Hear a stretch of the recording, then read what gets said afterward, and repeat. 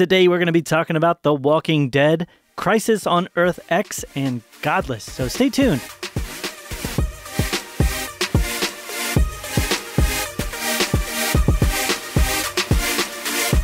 Welcome to The Real Review, sponsored by Parametric and Lazy Ape Studios, where you get some of the latest happenings, real thoughts, and perspectives in the world of film and television.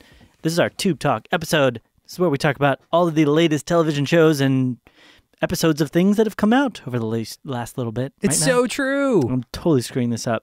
No, that was right. What do you mean? My stomach is like gurgling, and I keep trying to prevent the noise Joel. from getting It in the is mic. excited to be here. It is excited to be here. Yes. Yeah, to talk about the shows that we're going to be talking about. Yeah. We've got a ton of shows that are kind of like moving into their mid-season finales and kind of wrapping up a little bit, which has been good. We've been able to kind of stay afloat for the most part. I have, at least. And there's going to be another show. You mentioned you've been watching just a little bit of this show, but I've heard some good things. It was Dark, that Netflix show. Right. And I wanted to check that out at some point. So, but I think I got to rewatch it with subtitles. Oh, okay. That's probably what I got to do. Yeah. The dubs weren't doing it for me. Yeah, dubs usually don't do it for me either, so I would probably agree with that. But, so we had pretty major crossover event as well in the DC universe this week. For reals. And it was most of my week was spent trying to watch all those. Mine too. That was kind of crazy. Yeah, but it was enjoyable. Well, we'll get to that. We'll get to that. We'll get to that. So why don't we give our listeners some ways to get connected first? Yes, let's do that. Do you want to start with that, Matt? Yeah, absolutely. Go for it. Find us, connect with us, realreviewmedia.com. You can connect to all of our social media networks from there, YouTube, which is youtube.com/TheRealReview. Also Facebook, Instagram, Twitter @RealReviewMedia. And do that there. Find us there, get connected, neat stuff being posted. Email us, tell us what shows you want us to watch this next year. realreviewmedia@gmail.com, and bam, there you go. Bam. Yep. Add a little special something there. Bam! If this microphone wasn't attached to a stand, I would have dropped it. That would be bad. Yeah, that's true. It's not mine. These Sorry. are expensive. Yeah. Sorry, microphone. No, you're fine. Just the thought of it was like hurting me on the inside. I was like, oh no, don't pretend to drop your mic. Yeah. Yeah, I was just speaking in theory. There you go. Well, then, let's get into the first show. Let's start with The Walking Dead. The Walking Dead. This show is The Walking Dead. It's literally Walking Dead right now in my mind. Yeah. It's so hard to watch this show for some reason. It's gotten really depressing, not because of the events that are taking place on the show to me, but just because it feels like you can literally see with each episode it slowly die a little more to me, and you can just see them like in the background with like their money bags going, give me more money. Yeah, give me more. I don't know what I still can't put my finger on it. Like I know I said this when we first started reviewing it 7 weeks ago, that I don't feel invested, and I can't put my finger on why. Yeah. I still think Rick is cool. Like, he does cool things. Yeah. I will give it to the actors that are part of this. They don't feel like they've kind of phoned it in yet. They all still feel really connected to the project. Right. It almost feels like the writers and the showrunners are kind of tired of the story. Right. And they really need to maybe bring in some fresh blood. Fresh blood, yeah. I feel like that they're getting ready to kill off a bunch of people. They could be. I feel, okay, so we do spoilers on the Tube Talk, so if you're not familiar with that, tune out. But for this last episode of The Walking Dead, it's a very Eugene-heavy episode. Yes. They're setting him up to die or do something. I actually thought they were going to poison him. I actually thought that bottle of wine was going to be poisoned. Really? Yeah. Oh, no. So I think he's going to die soon. Okay. He's going to, because you're seeing him go emotionally places that you haven't seen him before, and The Walking Dead does that. Like right before they kill somebody, they really spend a lot of time on that person. Yeah, so they give him like their moment. He's gonna die, and they kill him. Yeah, he's gonna die. I'm really frustrated with Tara and Daryl right now. It's so ridiculous. That whole story has just been so ridiculous to me. He's like, I got to, but I understand that he was captured and tortured and like they killed his friends and all that stuff. But he's like, I can't, let this go. He's telling Michonne in the truck, I can't let this go. But I don't understand. He's like, I have to do this now. I'm like, why? And both her and Rosita are like, just let the plan work, you know? Well, and that's what, like I said, the last episode, I was so, not this most recent, but the one before, I was so like, well, they're really just having Michonne and Rosita have this adventure so they can put them in the story. Yeah. Because literally we've seen that now with this episode. They go right back to thinking what they should have, which is, oh, well, we should just let let the plan work, and then they disappear. And then so it's like literally they're just like, well, we need to have them around to do something. And lo and behold, the plan gets messed up because of what Daryl and what's her face do, Tara. Yeah, it makes there's no, and this is part of the problem with the writing is the characters will just go in directions as is needed by the script. You know what I mean? So the perfect example is Rosita. The prior episode to this last one, she blows up one of the saviors with an RPG. Yeah. Literally explodes the guy. I mean, that's gruesomely like ridiculous. But then the very next episode, which in the time frame of the show is like maybe an hour later at most, she's like, well, I don't want to get people killed. Like, I can't do this. I mean, innocent people might die. It's like, you just blew up a guy with an RPG. Like, you know what I mean? I understand. Yeah. I mean, there was a self-defense element to it, but... Right, but she was willing to go about that. You know what I mean? Like, just... the ridiculous like extremes of like, well, we don't want to have them actually support this idea, or Michonne just needing to go out and kill a bunch of things so then she can. It's like, where did you think this was going? Right. You knew that this was going to result in you having to do something with the saviors. It just they're literally just putting things in place to kind of have it go somewhere to have the next thing happen, and I think the best thing about this most recent episode, if anything, was a little bit of that kind of complex, deeper characterization with we kind of got. Yeah, with Yeah. Eugene. I mean, it was nice to get a little bit deeper with him, but I don't really care about his character at this point. Yeah, I don't care either. I mean, ever since he kind of basically betrayed all of his friends. Right. I'm just growing more increasingly frustrated. They did a good job of breaking him down in the episode. I just don't care about the fact that they broke him down, if that makes sense. Because overall, it does feel like they're probably going to kill him at some point, and it just feels like at this point. Well, next week's mid-season finale, so... Yeah, it feels like they manipulated the circumstances to allow for Negan to escape so that they can continue on with the battle between Rick and Negan. Because all intents and purposes, this should have been over. I mean, even the fact that they had like the RPG weapons and the explosives, and then they somehow like Deus Ex fire managed to destroy them. It's like, you're just setting all of this up so that way you can keep this fight and this battle going on for longer and longer. And it shows me that they probably don't have like a next step in mind. Right. They just want to keep playing out this, but who knows? We don't know. Yeah. Maybe they're setting all this up and they've got some amazing thing. I will say that we're heading up on the mid-season finale for Walking Dead. Yep. Next week. And they've always known or had this pretty big mid-season finale type thing. Yeah, they always do a big mid-season. So, I mean, who knows what could potentially happen, but they really need to. Yeah. Their numbers are down this season. They still got a lot of people watching, but their numbers are down. Yeah. Critic reviews are down. This is, I think, going to show us whether or not this is going to be a story that can be continued to engage with over the next couple years, or if it needs to kind of like wrap it up. Wrap it up, folks, you know? Exactly. So, I don't know. We'll see. Yeah, for me, I mean... It's probably my lowest rated Walking Dead episode in a while. And I think it's just because I'm growing frustrated. I do like some of the stuff, like you were saying. They did some things well as far as a filmmaking or television filmmaking process is concerned. I'd give it a 6.5. Okay. Yeah. I actually rate this a little higher. Okay. I like this episode better than I did the last one. Okay. And I thought they did a good job with the story development and the character development. I think they did a great job breaking down Eugene. I think the Rick stuff was a little stupid. Yeah. You know, going back to the trash people by himself. Yeah. And what his expectation is there for... They're weird, too. That lady's weird. I don't know. Whatever. She's weird, and it's getting old that she constantly tries to make these deals with them that he ends up like going against or changing her mind. Right. And it's obvious that at any moment these people could just betray Rick. There's no... it would have made much more sense for him to try and befriend the women in the women village. That would have made 10 times more sense because they've never betrayed him before. Right. So strategically, it makes very little sense because they're just sitting in the garbage heap. They're not doing anything. They don't really have many weapons to attack them at this point. So... just the whole thing didn't really make any sense. It really felt like, well, we need, again, these characters to be back in the story. So I'm giving it a 78. Okay, cool. So it's kind 7.8. of 7.8. Yeah, so it's kind of approaching back up into that like I gotcha. B- range. So yeah, I was just kind of frustrated. Yeah. So we're gonna wrap up talking that. Hopefully things can get a little bit better with the mid-season finale coming up next week. We're going to move into next, the big crossover event that DC has had over the course of this week. 4 episodes. Yeah.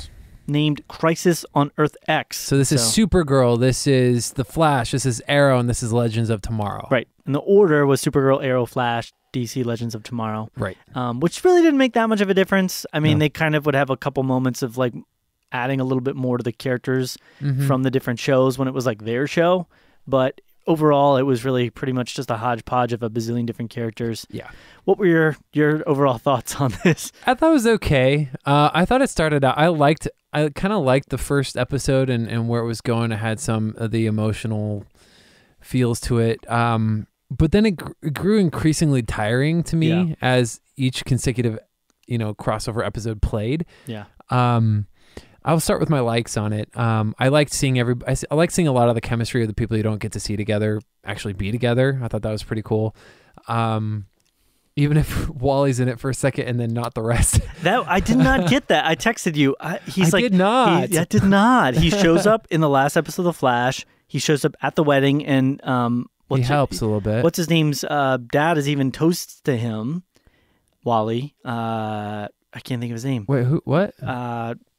Joe? Yeah. Joe toasts him. He's like, well, my daughter and Barry are getting married, and now I have a son. He toasts him, and then he disappears, and he never shows back up in the universe. It's like, was he at the coffee shop? Like, what was he doing? Yeah. He was at the chapel when he got attacked, right? Yeah. He was at the wedding. Yep. I don't understand where he went. Like, what happened? I don't know. He didn't get knocked out. I didn't see him anywhere. Cisco came back. Yeah. Okay. Which I don't mind. I don't really like Wally as a character. Like, as far as an actor, I don't think he's very good, but he was still there. Yeah. Okay. So back to the positives. I thought it was fun seeing the interactions of some of the people. I like seeing some of the people I haven't seen in a while. Yeah. And that part is kind of, I liked, I like the song that they made for the Running Home to You song that Barry sang like last season to Iris. It's kind of a catchy song. Anyways, yeah. That they had Supergirl sing. Anyways, I still think Supergirl and the Flash are a better couple. So much better. Anyways, so much better for each other. Yeah, they have better chemistry. Even though they're like not even better chemistry. They have similar life circumstances. Yeah. They're both, a lot of issues because of, superhero powers and things like that. And whatever. They get along super well with each other. They're always smiling. This is our continual gripe with the show. If we wrote fan fiction, we would write the two of them. Yeah. Not that we would ever do that. Iris would have died instead of HR last season. Yeah. Anyways. Yeah. I really like Iris and Cisco might be good. What they call him, Harrison, right? Yeah. Or Harry? Harry? Oh, yeah, the bringing back of the original. Well, no, this is Earth 2, Harry. I'm just what do they call him? They call him Harry? I believe I can't remember. Anyways, Harrison. I don't remember. Anyways, because they use some different iteration of his name depending on which version he is. HR, Harry, Harrison. Yeah. I like him. He's always really great.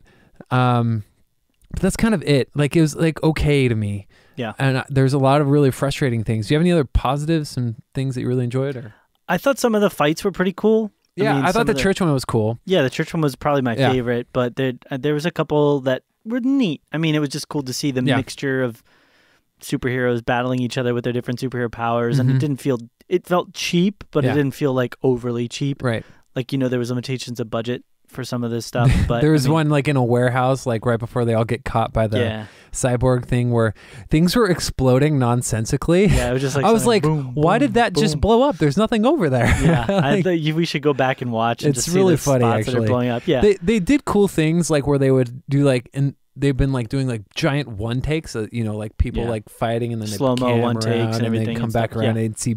It was cool to see that, but in those moments, you'd see things happening where you could tell they're well, let's just have explosions over here because it makes this shot look cooler, and it's nonsensical. I really think what happened with this is they probably had a bunch of different units that were putting together different action set pieces and shots, and so the actors would kind of show up and they'd say, you do this, here's all your blocking, right, and then they would just shoot it. And I think the one takes in a way are easier for them, because they don't have to get individual insert shots.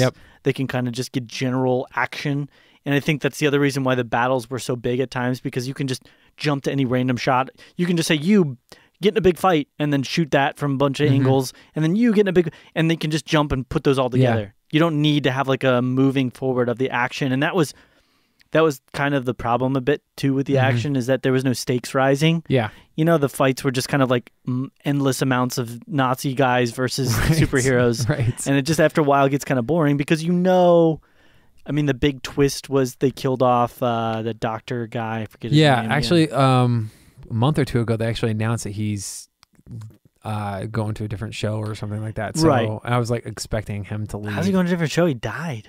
No, a different. Oh, completely different show. I thought you meant a different DC show. No. I got you. So, biggest gripes for me. Yeah.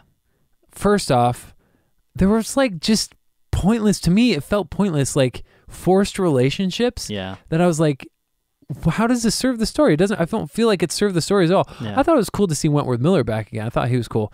But in his interaction with Mick, or Dominic Purcell plays the fire guy. I thought he was annoying previously. Was that like Glow? Or No.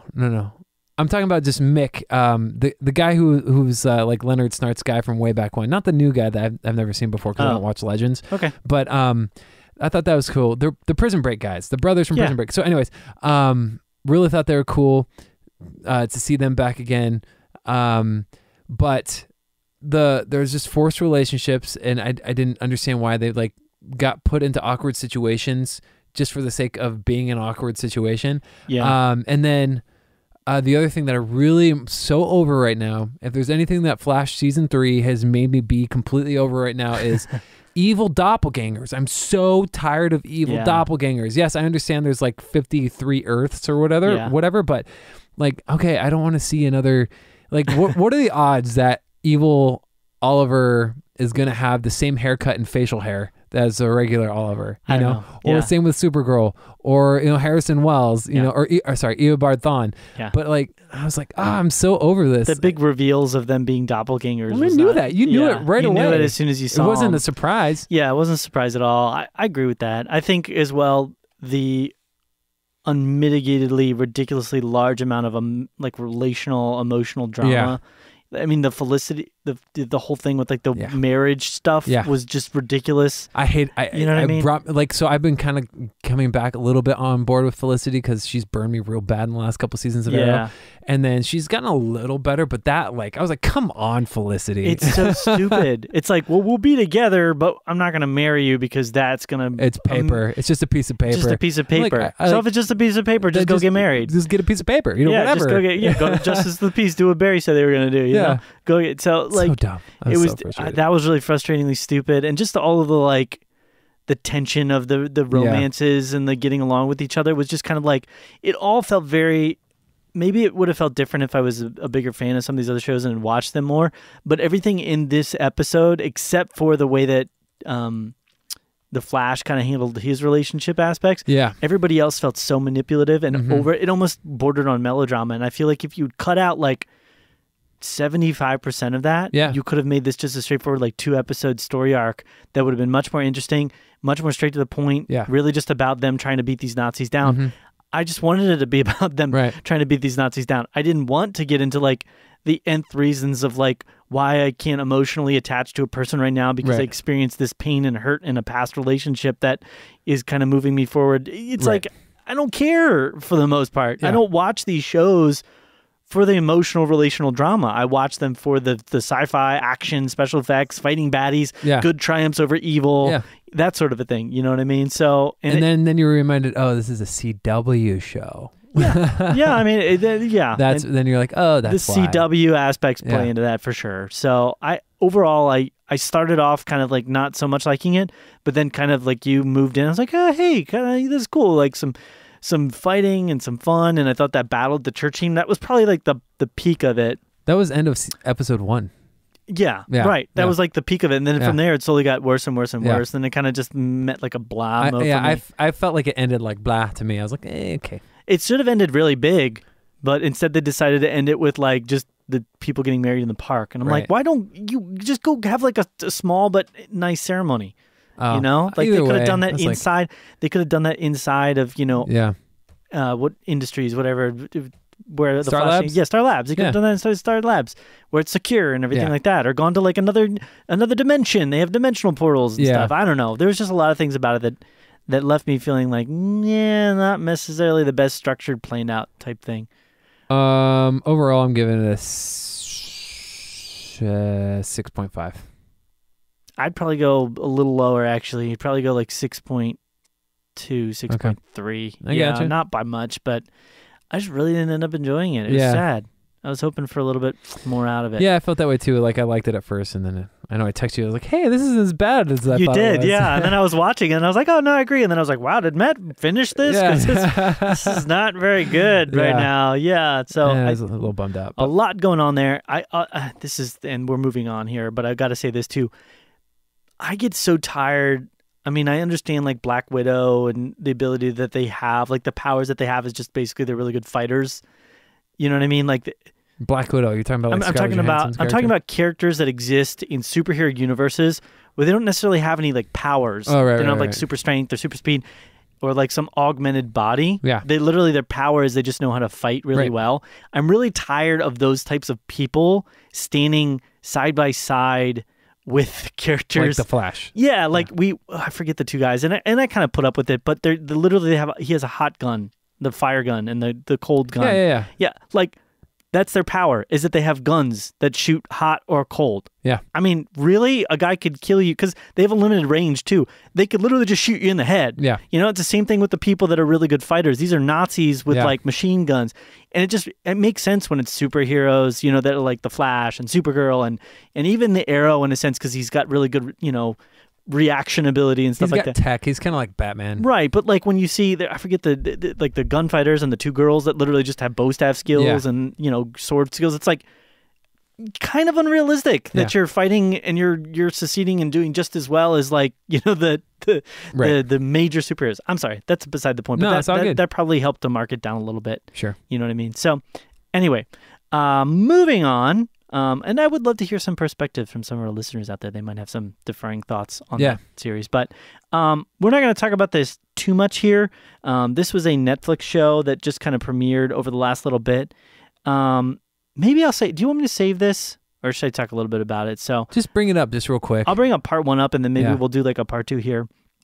So it's a Netflix television show that premiered. It's a Western. It's called Godless. There you go. And it was an interesting... So it was kind of like a limited run series, if you will. Each episode lasts for about an hour long, and very long show.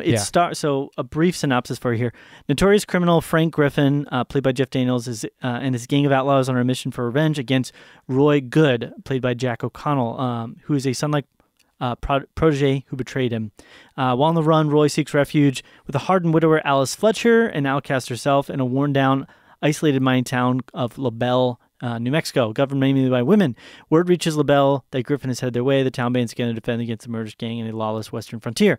So that last little bit doesn't even happen till like the very, very end of like the last episode, more or less. It's a Netflix show. Executive producers are Steven Soderbergh and Casey Silver. It's got Jeff Daniels, Jack O'Connell, Michelle Dockery, Scott McNairy, Merritt Weaver, who's Walking Dead notoriety, Thomas Sangster, who had one of the most comically hilarious scenes I think I've seen in any show.